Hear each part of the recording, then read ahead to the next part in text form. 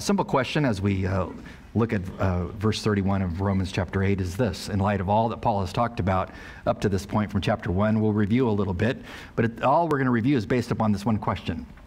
Can a Christian commit a sin that completely truncates, vaporizes, neutralizes their faith? I mean, it's over. Because you committed the one sin that was the last sin that destroyed your salvation. Can you lose your salvation? No. This has been Paul's argument since chapter 1. And Paul is going to close out his argument on the greatness of salvation in these verses by showing you the surety of your salvation. But before we look at that, we have to go back and look at from whence he's come, because he's like an attorney building a case. So he's systematically developing the concept that your salvation is secure, vault-like. And he's going to show why as he finishes his argument today. But we want to review the three main themes that he has talked about since chapter 1. Chapter 1 through chapter 3, Paul's first concept is whether you are a Jew or a Gentile, all people are born sinners. You do not get into the world sin-free. I've told you before, as we've gone through that, if you don't believe in the sin nature, have a child. Right? Because, amen, yeah. Whoever trains them to do sinful things. It just comes with the packaging, does it not? And you laugh because it's so true. So we're all sinners. That's pretty simple. Number 2, Jesus' sacrificial death on your behalf, coupled with your faith, justifies you in his court of law. Means you are declared righteous because of your faith in Jesus as your Savior. Number 3, and he has shown that in chapters 3 through chapter 5. Chapter 5 was really great. If you remember back then, it's probably about, 7-8 months ago, where he said the first Adam came and disobeyed God. The second Adam, Jesus, came, did not disobey the Father, and he went to the cross and bore our sin. That's chapter 5. Third concept that he talks about is God is providentially at work in your life. That's chapter 8. So through the bad, the good, all the things that happen to you, God's providentially at work, weaving all those webs to accomplish his will. All those different threads. He's building something beautiful in your life. You must trust his providence. And because he's providentially at work, Paul says, he does some amazing things. He foreknows you. Therefore, he elects you, predestines you to be his child. He has in his mind justified you in his court of law.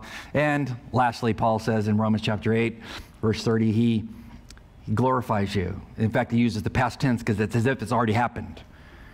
So in light of all those great things that God has done in your salvation, in his court of law, when you came to him as a believer and said, I trust Christ as the Messiah, you are saved at that moment. Does he ever unsave you? No.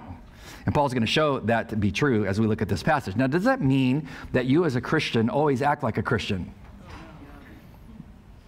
Only 5 people are. No. Why are you at church? To grow, because you probably blew it somewhere along the line this week. And this is kind of like fine-tuning, isn't it?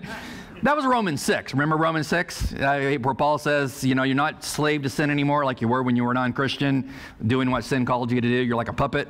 But now, he says in 6:19, you're free. Don't live that way anymore. So the command is based on the premise that you can choose to live your old selfly nature, and that's probably why you're in church, to help not do that again. In chapter 7, remember chapter 7? The thing I wish I would do, I do not, etc. That can be like a given day, can't it be?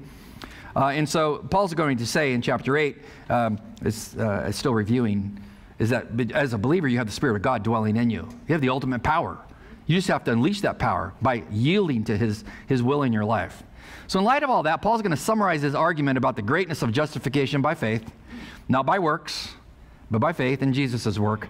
Here's what he says in verse 31. He's culminating his argument. And if you're a pianist, this is like a crescendo at the end of a really awesome piece that was pianissimo. You follow? Am I talking to a pianist here? Anybody? Yeah. Who did not know what I just said? Yeah, okay, whatever. Okay. So crescendos, you're building to a climax, etc. What shall we then say of these things that I've just been talking about for 8 chapters? If God is for us, logical question, who's against us? He who did not spare his own son, but delivered him over for us all, leads to another question. How will he not also with us give us everything freely? How could he not? Another question he asks, who will bring a charge against God's elect? He says, well, God is the one who justifies. Who is the one who then condemns? Well, Christ Jesus is he who died, yes, rather, who was raised, who's at the right hand of God, who also intercedes for us. Leads to another question, verse 35. Who will separate us from the love of Christ? Answer? Nothing. Nobody or nothing. Then he says, well, let me give you some ideas in case you need some ideas to think about what might possibly separate you from the love of God. Will tribulation? No. Distress? No. Persecution? No. Famine? No. Nakedness? No. Peril? No. Sword? No.